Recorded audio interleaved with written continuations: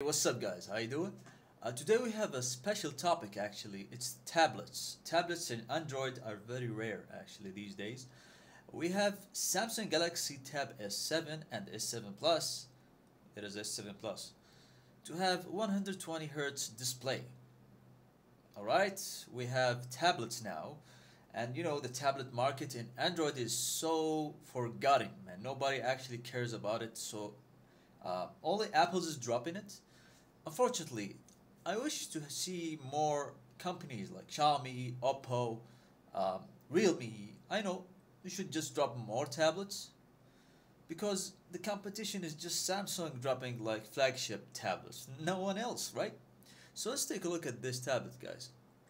This is a 120 hertz screen tablet. This is the first time, okay? And if you go through this, I mean, the tablet looks like the Tab S6. Uh, the same look, the same design.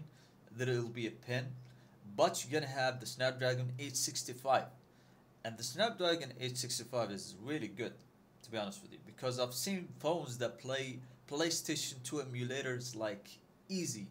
It's gonna be easy to play PlayStation 2 emulator with this tablet. So, would it be? Is this the ultimate tablet for Android? Definitely, 100%. If you have the money to get this tablet, this is future proof. This is future proof for the next probably 2 years, because the Snapdragon 865 proved that it's actually more than just a processor for browsing. You can do a lot of things, like for example rendering, video editing.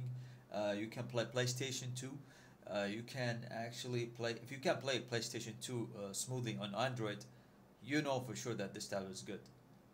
Now people will actually start thinking about thermal throttling, because when it heats actually gets, I don't know. So we don't know about that, because we need to open the tablet and see how we actually have this thermal throttling situation.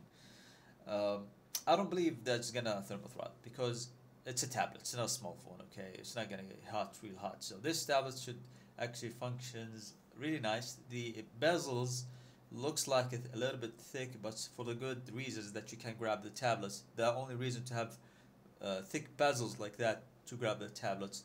You can see the antennas here. That means it's a 4G or 5G version. I think it's a 5G. The best thing is having AMOLED screen.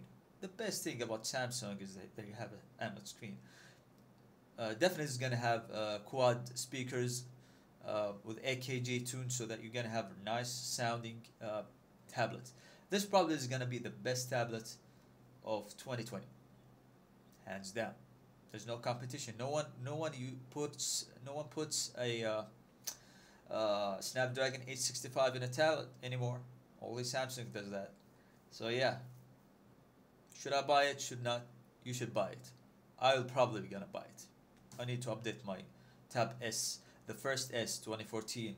Uh, it's over here. It's old.